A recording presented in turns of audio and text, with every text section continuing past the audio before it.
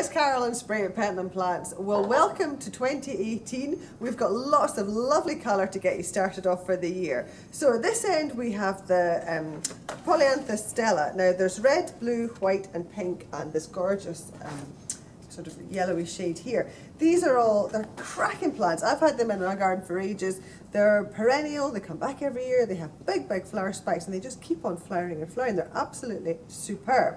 Moving along to this one, this is Polyanthus piano. It's a larger flower, it's not perennial but it's a larger flower, nice thick stem, lots and lots of flowers once they get started as well. And this is a big flower.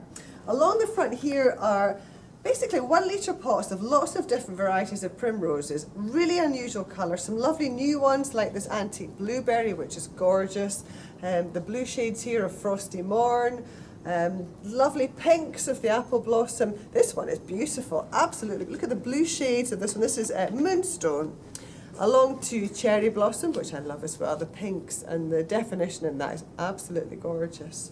And antique pink shades, a lovely soft pink and a nice dark leaf. Antique silver shadow, again a really nice coloured leaf and this beautiful red in the centre of the pale blue. And this one is lipstick. At the back here, well, these are just gorgeous. This is the oh, what are these called, Ashley? Primlet. Primlet, that's right.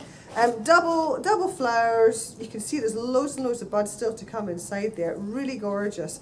And all these kind of things, you would just put them on your windowsill. Enjoy them in your house while it's cold and frosty and snowy outside. And then they can go outside later on. Some 10 centimetre pots. This one is Primus. And this one's Forza at the front with all these lovely soft salmony warm colours. So that's all the primroses. Some Cyclamen left.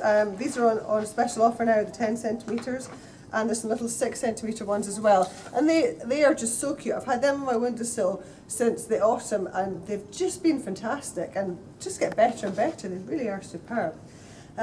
Lots of primrose bowls, really good value, these with mixed colours, lovely shades of the Forzas as well in this. So that's a big thing just now, just a nice gift to have in your garden centre.